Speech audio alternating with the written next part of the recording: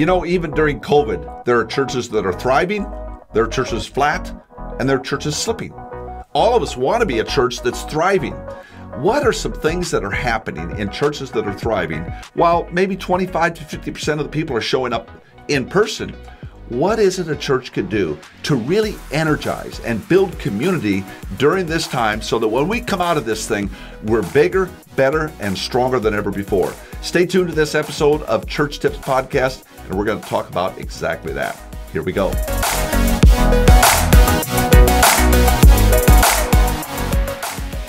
Hey friend, it's great to be with you on this episode of Church Tips. I'm with my good friend Ryan Wakefield with Church Marketing University, co-founder with some guys named Dick and Jonathan Hardy, but Dick and Jonathan Hardy have gone down the road and now he's taken Church Marketing University to brand new levels. But I will tell you, I'm really excited to be talking to Ryan today because he has coming up in just a few days here, the Church Marketing Conference that is the first, right? And it's going to be, I mean to tell you, we've had conversation about the kinds of things he's got in the conference, and Jonathan and I are privileged to have one small piece of it, but it's going to be a great conference. Just go to Leaders.Church/conference and you can get your free tickets. Do you need tickets if you have your staff coming, or how one does it ticket work? will cover your entire one ticket covers your entire staff. But we wanted to we're going to talk to you a little bit about that in this episode. But the central piece of what we want to talk about today is, while we're in the midst of COVID, and there are people that are upside down, right side out,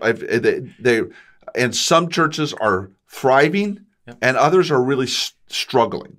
And so Ryan's just, he's right there on the front lines with lots of churches. So I wanted to kind of throw it to you, Ryan, say to the pastors who are watching this or listening to this episode, what are some things that pastors and churches can be doing that help move them to thrive even during COVID? Yeah, well, let's go over some really simple tips on this. So tip number one is, as you're thinking about what your church is doing, whether that's your online only, digital only, Facebook, YouTube, think in terms of, is our approach creating spectators or creating participators? Oh, that's good. If your approach is creating spectators, warning signs should be going off, because the church was never designed to be a spectator sport. Right, that's exactly what my mom said. They ever caught me in the balcony as a kid? Like, nope, Wakefields don't sit in the balcony because... Problem child right there. So I think without really knowing it, what a lot of churches are doing is they're creating an approach that essentially puts their entire congregation in a digital balcony.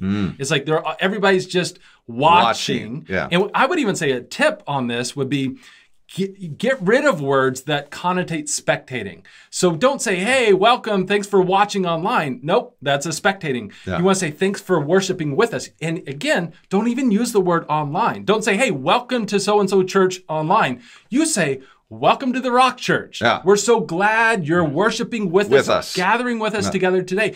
I think a lot of times our language just communicates, oh, if you're not here in person, then you're spectating, you're not worshiping with us, and our language is creating spectators, not participators. No, that's good. That's good. I mean, so with a church that that is now dealing with this, oh my goodness, I've had to go online. That advice is very, very pertinent to what they're doing as they're moving forward. So what about the whole issue of the digital content we're creating? Can you talk to us a little bit about that? Yeah, and I think one really big mindset thing, when you're looking at what your approach is on digital, think to yourself, again, another question to ask, are we creating digital content, or are we creating digital community? Because I think a lot of churches, and rightly so, we've had to react really quick. Like, okay, we went from having an in-person service, we got the video up. You did a good job of creating digital content. It's a lot different thing to create digital content than digital community. And I think, again, the church was never designed to be a show. The church is designed to be a body, a family. So I think you want to move from, okay, we got our content now digital, to now, how do we create a thriving digital community? It's a much different conversation. And so in that, yes, it's great, thumbs up that you moved to digital content, but now the next level, the next tip is, let's move that to now a thriving digital community. And how does the pastor mechanically go through that? I mean, is that community? I mean, I don't know. Let's start from scratch. Yeah, well, think about the things that really are true about community that maybe aren't necessarily true about just content. Okay. So community is about conversation, engagement, relationships, getting to know people. You want to think the difference between a Facebook group and a Facebook page. You don't have a community in and around like a Netflix show, right? Like it's one way. That's digital content. Right. Digital community is all about, hey, we're getting to know each other. We're showing up and we're having relationship, conversation. And so anything a church can do in and around your services or your prayer meetings to make it more about that community. It's more of a time of gathering together. Everybody's involved. Everybody's participating. People are commenting. Even the way that you do your message isn't just one-way content. It is a conversation back and forth with your people. That helps you shift to, no, this is about building community. And when you build a community, what you'll find is people stick. Discipleship happens because of community more right. so than just content is helpful. Community is essential. Well, are you recommending then that churches that if they have a staff person can really be driving that kind of a conversation, or if they're a smaller church, a volunteer? I mean, you can't just post something up there and let it sit because that's content. I mean, somebody has to be engaging what's going on with the content. Yeah, and my tip would be that needs to be the entire church leadership. Okay. Digital community. Okay, Joe, you're assigned to it. Hey, we got one coordinator over on that platform and they're good. That undercuts community. Right. That's digital content.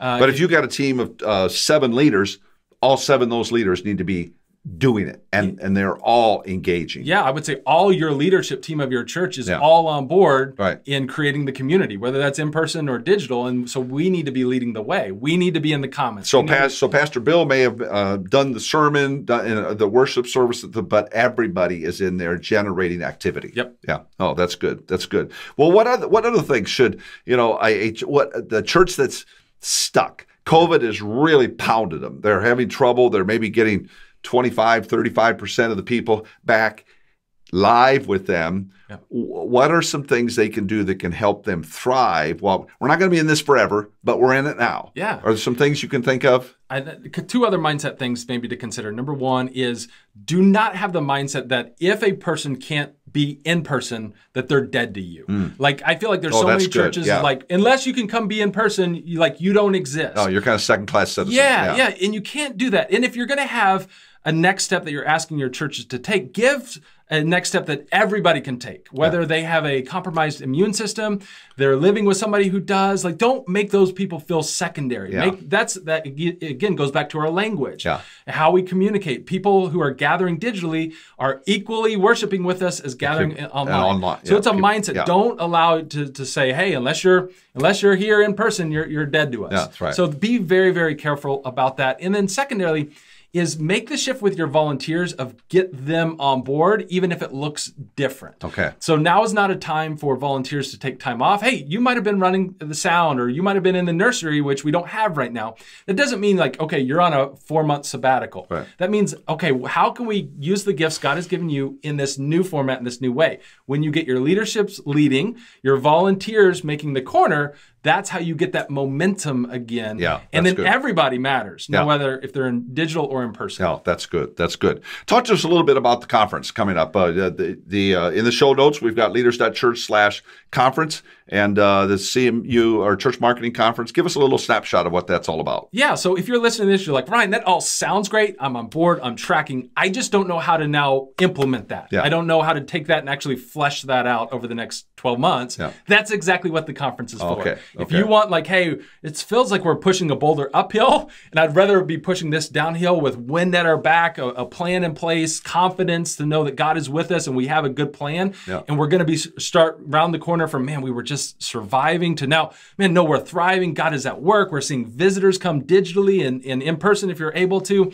That is what the conference is designed to do. Give you encouragement, but also give you the plan and what you need to implement it over the next year to move from just, hey, we were surviving this whole thing to now, no, the kingdom is being built in our local context. That is so good. I'm just telling you, friend, this is going to be an outstanding conference.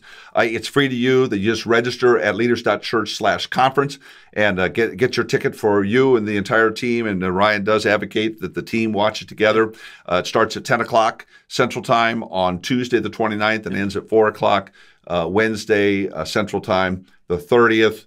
But we're hearing by the grapevine that he's going to come up with all sorts of fun surprise stuff. So I don't know. So I may just tune in for the surprises. I don't know. But the content is going to be outstanding. I can't recommend it enough. Leaders.Church/conference. Any final parting comments? No, that's it. Thanks for being a part. You guys are doing a session that's going to be incredible on how you develop a leadership team to do this, because it's going to take leaders. It takes leaders to do it. And so if they're not in Leaders.Church, they need to get in there as soon as possible. I like this guy right here. So, hey, thanks very much for watching this or listening to this podcast. And certainly, if you'd be willing to go and rate and review it, we certainly would be honored to have you do that. Subscribe on any of the podcast platforms that you watch or listen to.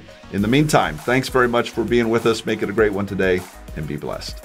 Hey, Jonathan here. Real quick before you go. Everything in your ministry rises and falls on your leadership. So investing in your leadership is essential to staying healthy and growing the ministry. And that's why I want to invite you to join us inside the Leaders.Church membership. This online streaming service for pastors gives you access to more than 300 videos plus training material to level up your leadership and improve your ministry skills. If you'd like to do that, I want to invite you to go to Leaders.Church/boost. Again, that's Leaders.Church/boost. Well, thanks again for joining us on the Church Tips podcast. We'll look forward to seeing you next time.